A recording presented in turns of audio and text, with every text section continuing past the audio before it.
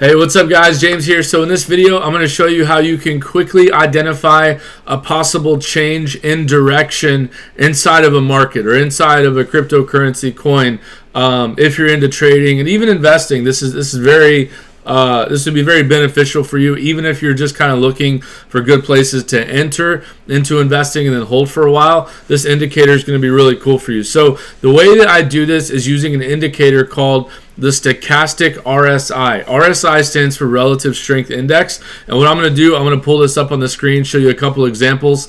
And so down here at the very bottom, this is the Stochastic RSI. There's also another indicator, which is just the RSI, the Relative Strength Index. The stock RSI is a little bit more sensitive, so I use that one. And if you want to learn about that, you can go over to investopedia.com, and at the top just type in Stochastic RSI, or you can just type in RSI. I would actually recommend studying both of those because they're correlated. Okay, so if you want to learn exactly what it is, how it works, go there. I'm not going to go through all the details of that. What I use the RSI for, and I'm going to show you how to pull it up as well. If you don't have an account at tradingview.com, I recommend going to TradingView. There might be a link around this video. You can click and go get a free account. But once you sign up for TradingView, you can go to indicators at the top, and you can just type in RSI, and then look for Stochastic RSI. That's the one that I use because I've used it for a while and it's worked really well for me. And again, what this does is this helps you identify oversold and overbought conditions inside of a market. So what that means is if a coin is oversold, right, that means there's been so much selling and so many sellers selling off that it's almost exhausted. Like there's a good chance that the sellers are exhausted and there can't be that much selling left, right? And then also vice versa. This indicator can show you when a market is overbought. So it's going to indicate a probable change in direction because there's been too many buyers in the market and the market may not be able to sustain more buying, right? So this indicator is down here at the bottom, and if you double click on it, it'll actually pull up like in a bigger picture view. So here's how this works, okay? In a nutshell, again, I'm not going to go into all the details of this, but when the RSI, when these two lines are down here at the bottom, that is indicating that the coin is oversold, which means there's been so much selling happening. There's a possible change in direction that's coming, that when these lines, okay, when this blue and orange lines start to curl and go back upwards, and let me kind of say what I mean. See how this came down and then this blue line crossed up above this orange line, and then both of them started to curl up and go upwards. That means that once this curl happened and it started going up, that there was new momentum and strength coming into that coin or into that market, right? So that means that more buyers would be stepping in and causing the price to change momentum. All right, so this is a momentum indicator. It does not indicate how much the price will change, okay? It's just indicating that there's a possible change in momentum. All right, and then when the price gets up here, okay, when the price is up here like this, and it gets up here to the top, that is indicating an overbought condition where you know what, there's a very good chance the price is going to change momentum and start going down. Okay, that's what I use this indicator for. So let's look at this in kind of a real world, like, you know, real examples. Okay, so this is Bitcoin versus the dollar on Bitstamp, on the Bitstamp chart, and you can see that the RSI, when we hit the top all-time high on the RSI, was about right here. Okay, if I pull this up, let's see. All right, if I pull this up now, again, this is why I don't use the RSI alone, the stock RSI alone for my trading strategy. I really use this indicator as a point of agreement or a point of confluence to verify that what I'm getting into would be a good trade or not. Okay, so I'm not relying on this alone. But see how here, the RSI, the Stochastic RSI, it was gaining strength. There was new strength coming into the market, but we did see this cross. This blue line crossed and it went back down below the orange line, and both lines started to go down. Okay, so if we would have noticed that, right, you would have noticed that right around here at the top, it started to change momentum, and the momentum changed and started going down. Now again, you can't use the stochastic RSI to determine how much the price is going to drop, but you can use it to see when there is a possible change in direction.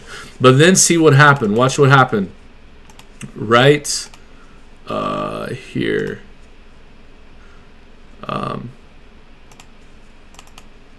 Then what happened is we came all the way down here to the bottom. It got really, really oversold. And then there was a cross that happened, right? And the price started to go back up. And then the same thing happened. It crossed, went back down, went back up. Now here's what I really wanted to show you. Here's a really good example. See how we hit another high right here? And then down here on the RSI, we had the stochastic RSI got to the top, and it indicated that that Bitcoin was very overbought, and that there was a possible change of direction. And as soon as that blue line crossed beneath that orange line, as soon as these two lines started going down, right, it kind of curled and then it started going down.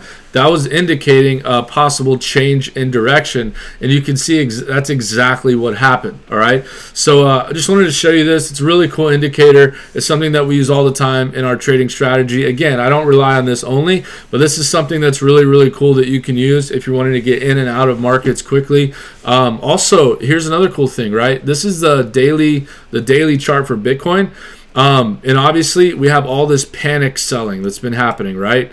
So you got panic selling, panic selling, panic selling, panic selling, and we're really getting into panic over the last few days. Although we did just have a pretty nice bounce right there, but you can see that even in all this panic selling, what's the RSI doing? The stochastic RSI is on the floor. Like, this is almost, now it can go a little bit lower, but it is almost as low as it can go. Like, it's on the floor.